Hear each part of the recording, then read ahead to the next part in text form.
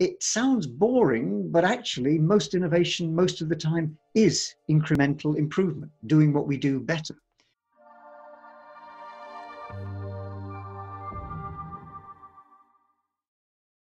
Hey, my name is Armin Rau, founder of the Life Community that helps entrepreneurs worldwide to become better leaders. So far, I have published some 100 videos on this channel showing you how to lead your business to more profit, lead your team to more productivity, and yourself to continuous personal growth. One important focus of entrepreneurs must be innovation. That's why I interviewed one of the most renowned innovation experts worldwide, Professor John Bessant, on innovation and entrepreneurship. Please watch the following part of the interview where he talks about the importance of failures and what 3M, the world-known company, made out of a major failure. One of my questions actually was, do startups necessarily need to be innovative?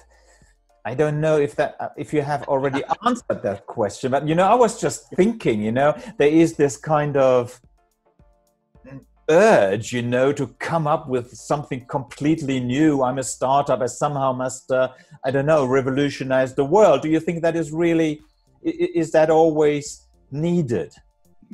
No, and again, for me, and I guess over the years I've refined and simplified my definitions, but one of the things I think is really important that we understand, whatever kind of innovation we're interested in, social or commercial, novelty is distributed along a spectrum.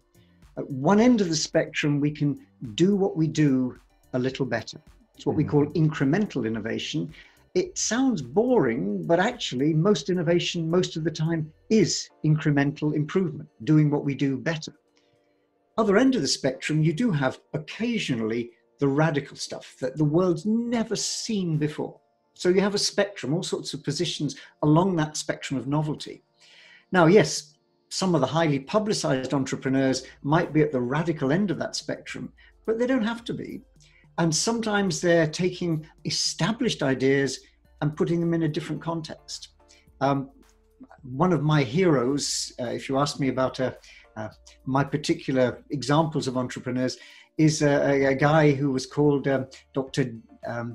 Venkataswamy, an Indian man, you can tell from the name. Yeah. And he retired from his day job as an eye surgeon. So he didn't even start being an entrepreneur until he'd finished one career.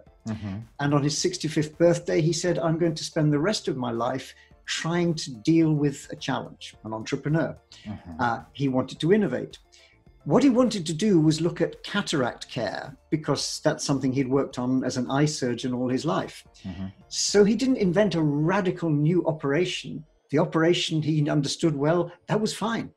His challenge was, how do I take this expensive operation, costs about $300 in India, maybe $3,000 over here in Europe. How do I take that to people in rural India where the average wage might be less than $2 a day? And they can't afford it. So what he was trying to do was essentially innovate around cost reduction without compromising safety. Now that's, yes, radical in terms of what he was trying to do. He wanted a 10-fold reduction of the cost, but not radical in terms of pushing the technology frontier or something the world had never seen before. So for me, that kind of story, which was wonderfully successful, and now 12 million people or so around the world can see who would otherwise be blind, but that's the consequence of entrepreneurship applied with incremental innovation.